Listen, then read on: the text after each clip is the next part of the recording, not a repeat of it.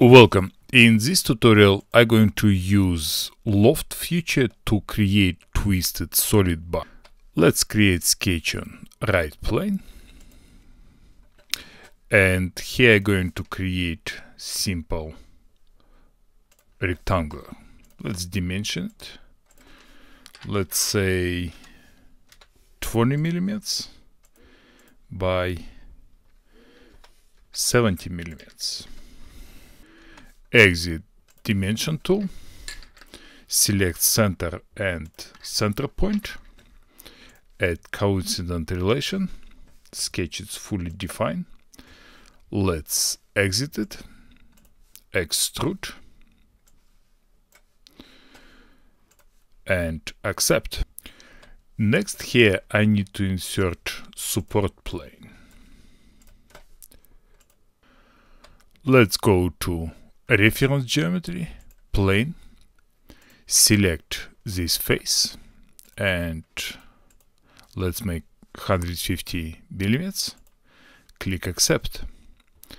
Right click, insert sketch, right click, normal to, and another rectangular. Snap this to center point. And let's make it also 20 millimeters by 70 millimeters. Click accept, exit the sketch, extrude it both, and accept default value.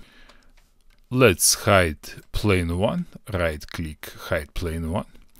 Let's go to surfaces tool. Select Loft. I'm going to select this face, and I'm going to select this face. So far we just have a regular loft. Under start and end constraint, let's apply tangencies. And last things we need to do here, reattach handles to different corners. And now we have twisted part. Let's click accept.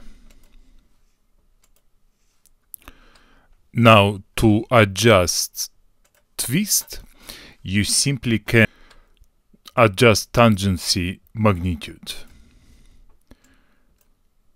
until it looks right to your eyes. Click accept.